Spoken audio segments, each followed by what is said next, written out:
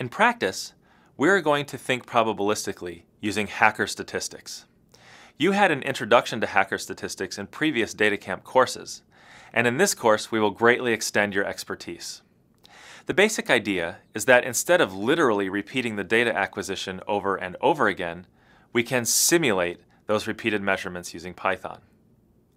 For our first simulation, we will take a cue from our forebears.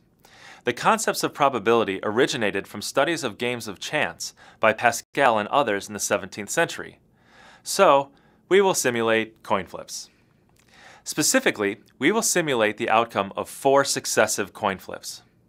Our goal is to compute the probability that we will get 4 heads out of 4 flips. NumPy's random module, a suite of functions based on pseudo-random number generation, will be your main engine for doing this.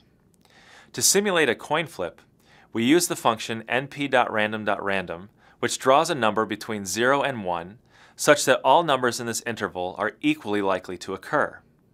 If the number we draw is less than 0.5, which has a 50% chance of happening, we say we got heads, and we get tails otherwise. This type of experiment, where the result is either true, heads, or false, tails, is referred to as a Bernoulli trial, and we will work with these more as we go through the course. The pseudo-random number generator works by starting with an integer, called a seed, and then generates random numbers in succession. The same seed gives the same sequence of random numbers, hence the name pseudo-random number generation.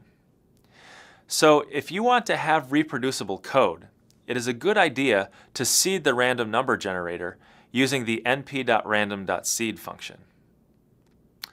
Now to do our coin flips, we import NumPy, seed the random number generator, and then draw 4 random numbers. Conveniently, we can specify how many random numbers we want with the size keyword argument. The first number we get is less than 1/2, so it is a heads. But the remaining 3 are all tails. We can show that explicitly using the less than operation, which gives us an array with the Boolean value true for heads and false for tails. We can compute the number of heads by summing the array of Booleans, because in numerical context, Python treats true as 1 and false as 0. We want to know the probability of getting 4 heads if we were to repeat the 4 flips over and over and over again. We can do this with a for loop. We first initialize the count to 0.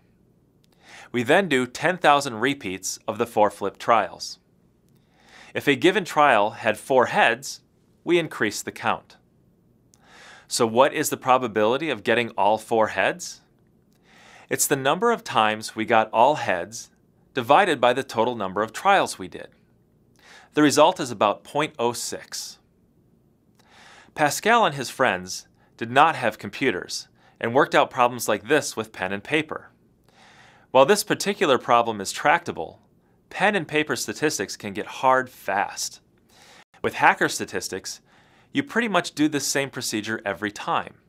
You figure out how to simulate your data, simulate it many times, and then compute the fraction of trials that had the outcome you're interested in.